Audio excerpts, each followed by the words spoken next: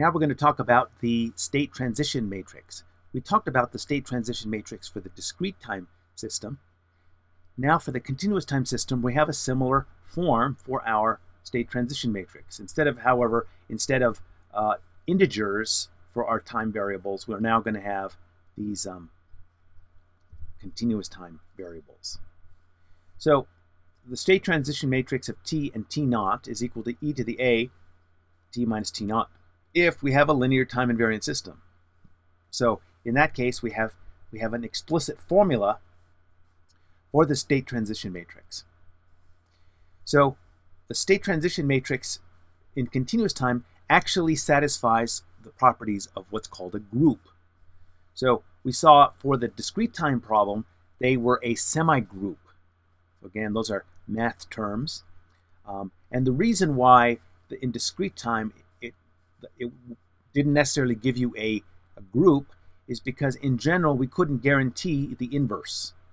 Okay? In order to have a group, a collection of math objects needs to have an inverse.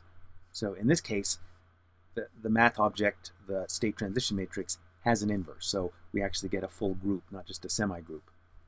Well, here, these are the properties for this group. So in this case, the state transition matrix, if we use the same time, we get the identity matrix. So that's the same as e to the zero, which we saw already for the matrix exponential. But this is true even if we don't have a continuous time. And we'll look at, even if we don't have a time invariant problem. We'll come back to the time varying problem and see that we get the same kind of thing happening. And again, we also saw this kind of property when we looked in the discrete time. So using this notation of a state transition matrix is very handy in terms of being able to carry over the same concepts between continuous time, discrete time, time varying, and so forth. So in this case, we do get an inverse, and the inverse of the state transition matrix, notice all we need to do is switch the two arguments. So here, t and t naught, I have t minus t naught. So this would be t and tau, t minus tau, e to the a t minus tau. This would be e to the a tau minus t. Okay, and so it's as easy as switching the two arguments. So there are very few situations where computing the inverse of a matrix is that simple. Of course, computing the matrix in the first place, that's where the complexity comes in. Okay, but in this case, once you've computed it, the inverse is fairly straightforward to compute.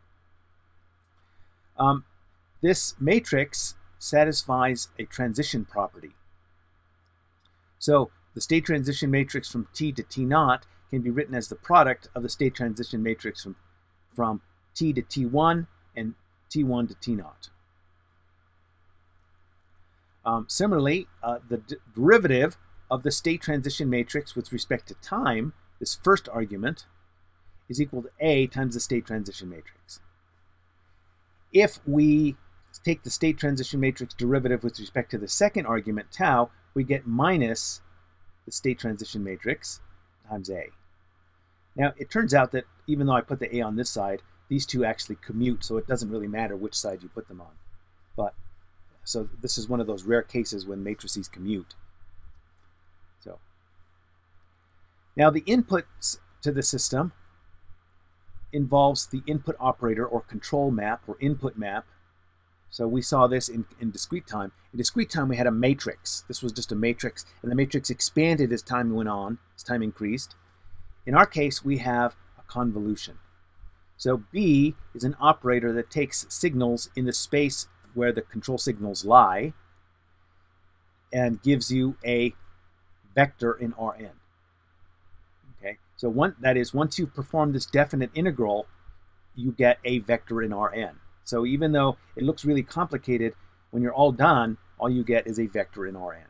So this is the notation. B operating on U from t to t naught, from t naught to t. And it's the integral from t naught to t. The state transition matrix, B, so this is actually a convolution integral. And the input operator has some properties. For example, the initial value. If we evaluate this at t naught, we get 0. We had the same kind of thing in discrete time.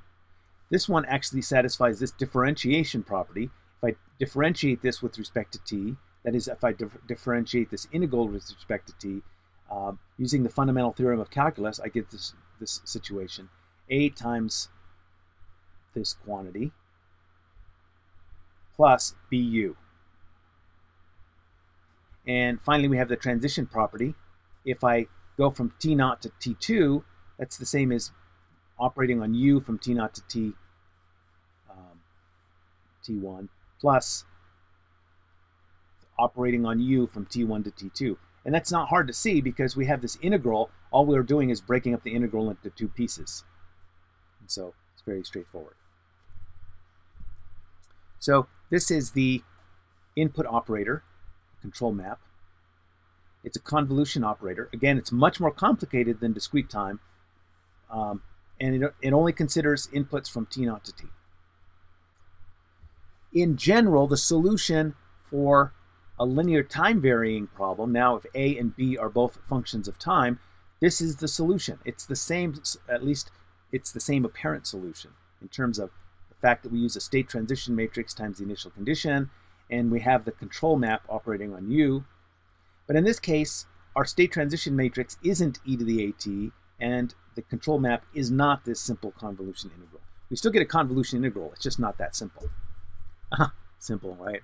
Doesn't look that simple, but anyway. So how do we get a solution? Well, we start with a fundamental matrix of solution. We somehow obtain a fundamental matrix of solutions. Okay, so this is an n by n matrix where each of the columns corresponds to a solution of the differential equation or a particular initial condition.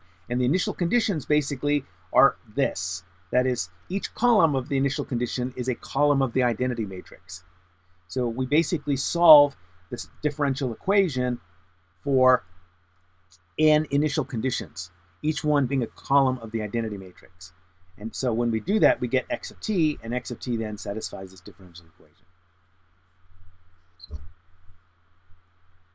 So by way of example, here is a time-varying differential equation. We can go through and show that this matrix X satisfies these two properties. Okay, that is, if I differentiate this with respect to time, I get this times this back, and if I evaluate this at t equals 0, so for example, this becomes 1, this becomes 1, all of this becomes 1. So 2 minus 1 is 1, and so forth. So we get the identity. Okay, so we can, it's fairly straightforward to verify if you have the correct solution, but it's not that easy. It's like, how did I get this function? Not that easy. So anyway, this is a linear time varying situation where A, in this case, is a time varying matrix. It depends explicitly on t.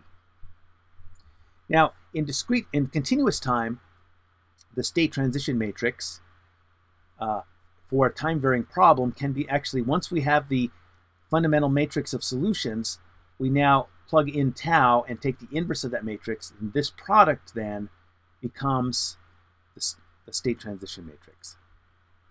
This product then is what we need to obtain the state transition matrix. And we can go through and show that by doing this, if we evaluate the state transition matrix at the same times, we'll get the identity. It basically satisfies all the group properties. That is, we can go through and show that finding it this way is going to satisfy all of the group properties for the state transition matrix. So it's complicated, but it's not too bad. All right.